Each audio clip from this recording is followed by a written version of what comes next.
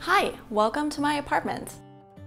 We moved in here around 2 months ago. It is a 3-bedroom, 860 square foot apartment on one of the higher floors of a large apartment building. In today's video, I'll be showing you all around our new place and give you a very detailed tour. I'm also going to share with you my decorating tips for creating a space that is simple and minimal, but also still warm, cozy, inviting, and comfortable, and how I created these visually interesting spaces while also keeping them minimal and clutter-free. Welcome back everyone, and if you're new here, this is a place where you can get tips and inspiration for living a simpler, happier, and calmer life.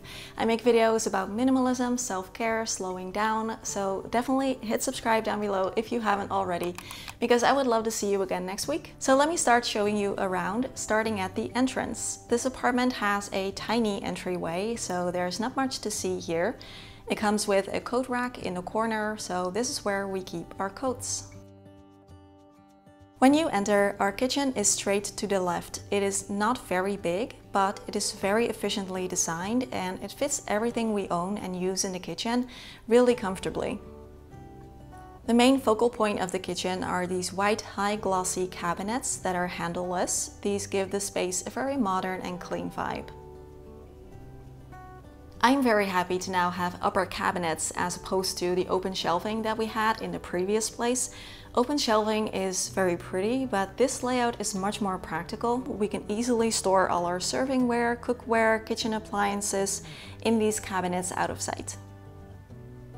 The counters are in a dark gray stone-looking material, and the same material is used for the backsplash. To give the kitchen a bit more color and personality though, since this black and white color scheme can look a little boring quite quickly, we added a few little pops of color. My favorite is the blue trash bin, as well as some brightly colored placemats, small plants, pink marble for the soaps, and towels in a nice coral color. The kitchen comes with an electric stove, a dishwasher, and built-in fridge and freezer. This is very luxurious for us since we're not used to having a built-in fridge this large. This apartment doesn't have a pantry, so we store our pantry food items in a few of the kitchen cabinets that we don't need for servingware and cookware. And my favorite drawer is, surprise surprise, my tea drawer.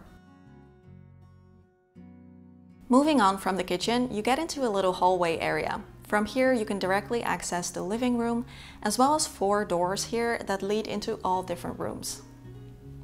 We use this simple white dresser in the hallway area to store all of our shoes. We don't like to wear shoes in the home, but there is no way to store them in the entryway, so we take them off after entering and put them in here. I prefer to keep shoes out of sight since they tend to add a lot of visual clutter. We do deep clean our shoes and this dresser occasionally to keep things fresh.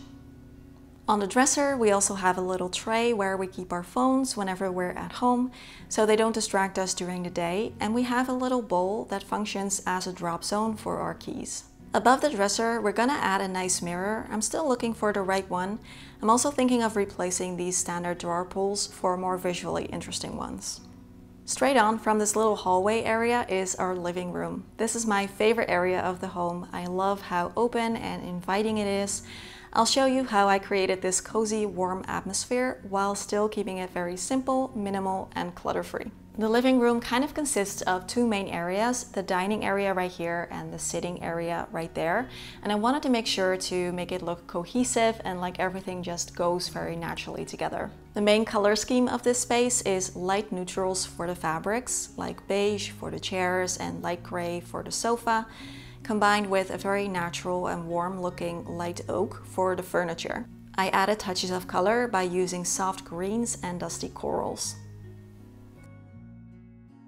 I didn't want the whole area to be too matchy-matchy and have everything be oak, so I combined the wood materials with metals in the form of this metal locker type dresser and black metal accents in the form of lamps, accessories, and table legs.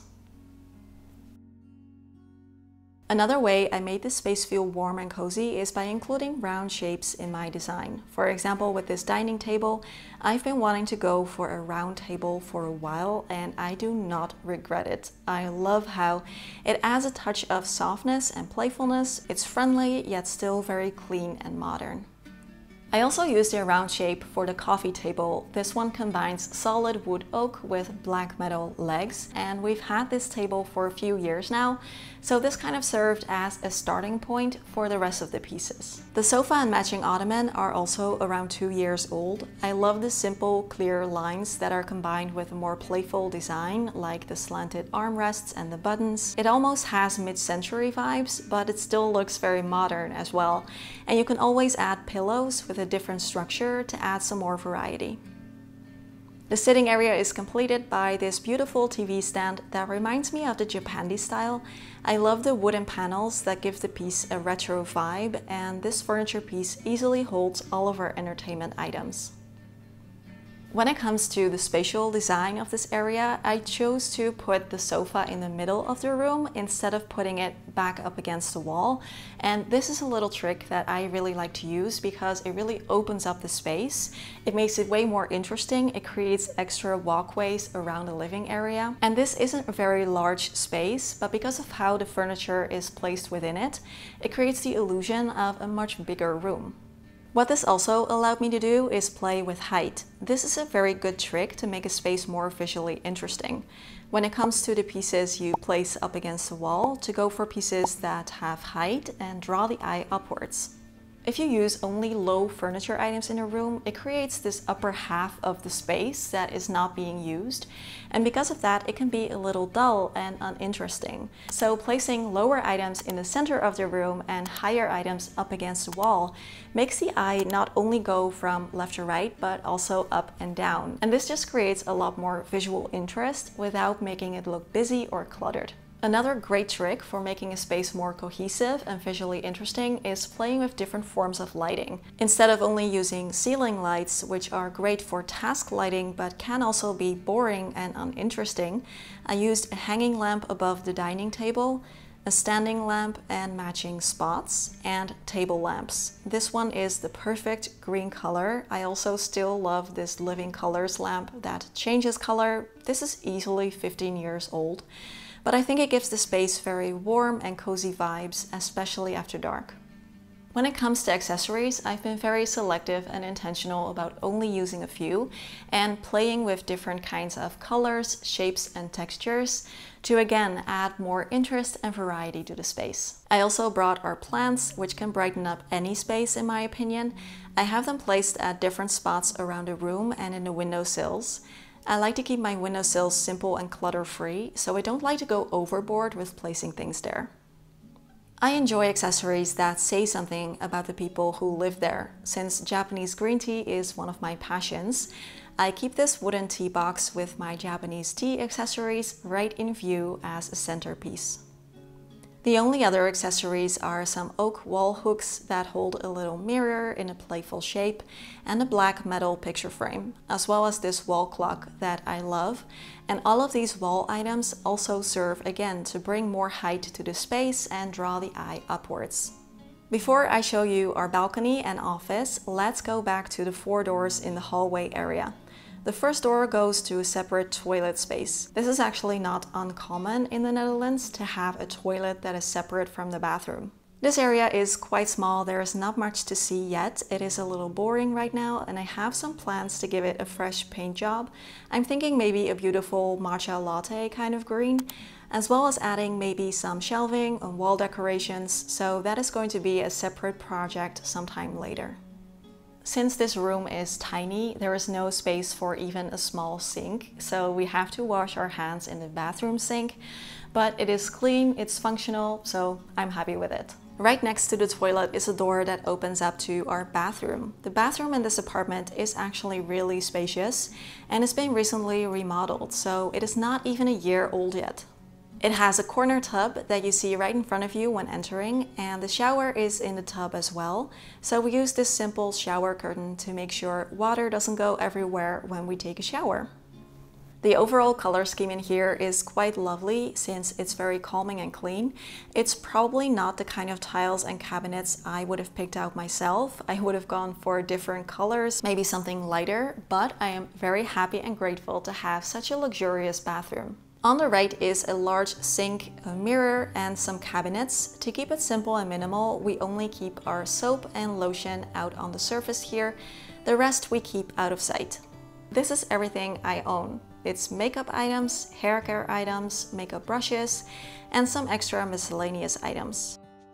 Next to the cabinets is a corner where we keep our washing machine, hamper, and a little basket I use when I'm hanging or folding my laundry. We don't own a dryer, so I line dry everything, and I do that in another room, which I will show you next. To the opposite of the two doors we just saw are another two doors. The first leads into a small extra bedroom that we use for storage. This room will definitely be repainted eventually, but since it's just mainly for storage, we're not in any rush.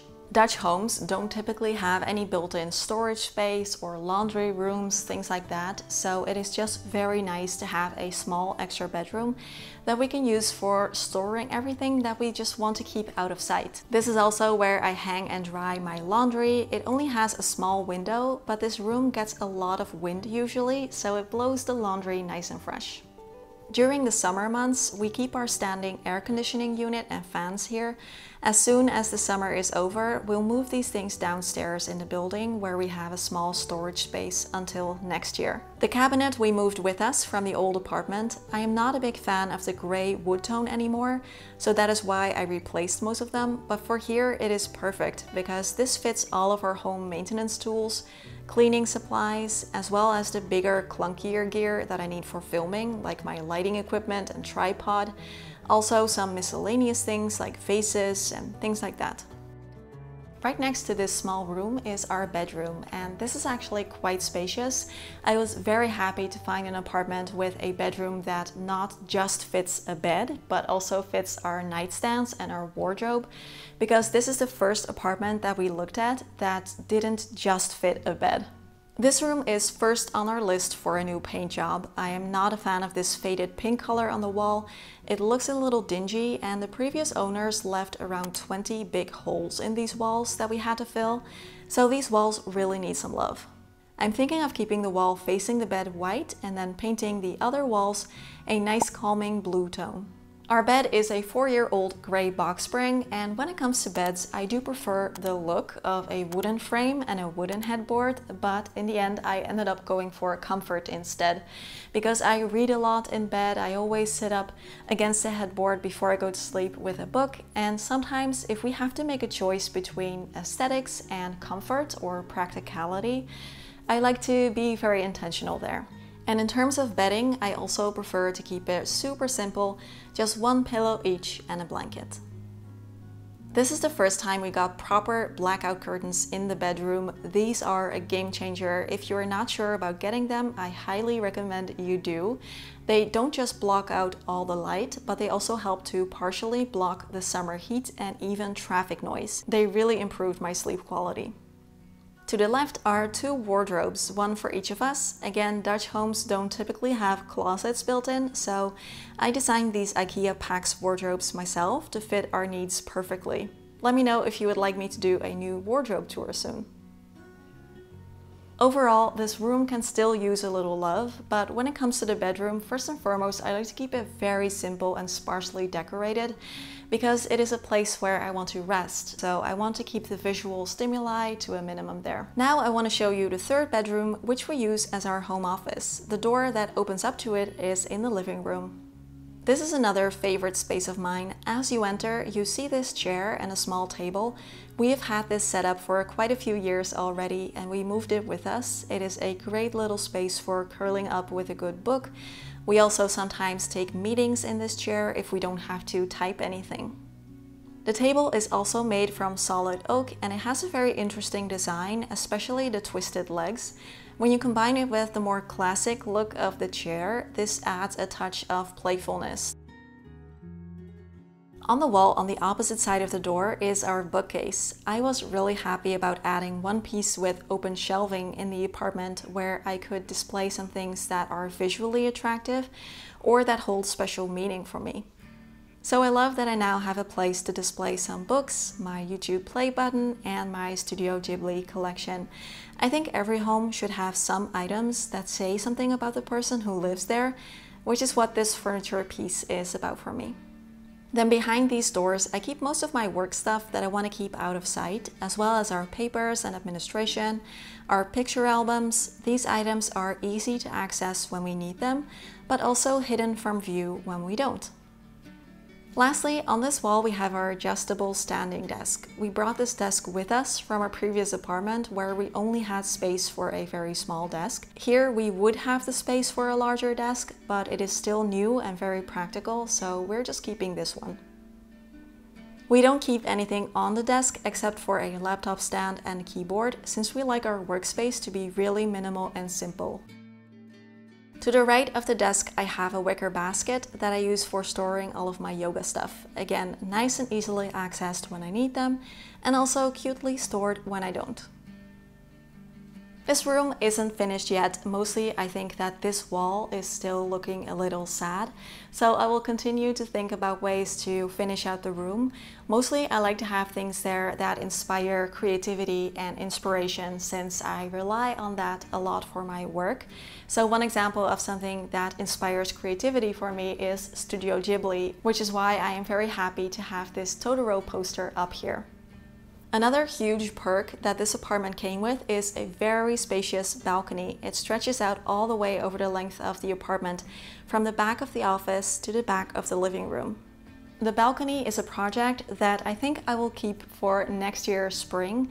We have two lovely camping chairs here now that are actually more comfortable than they look, so we can enjoy the balcony as it is, and we'll give it a good scrubbing too. Thank you so much for coming over and visiting my home. I would love to know from you which of these rooms is your favorite, so please leave that in the comments and I will talk to you there. If you feel like you could use a little help when it comes to your own home and decluttering your things, then you can always check out my decluttering ebook. It has all my tips and advice for tackling all kinds of clutter and creating a dream space where you love to be. So I will leave the link to the ebook in the description box below. As always, questions, comments, conversations down below. Thank you so much for being here. Have a wonderful day, and I will see you again next week. Bye bye.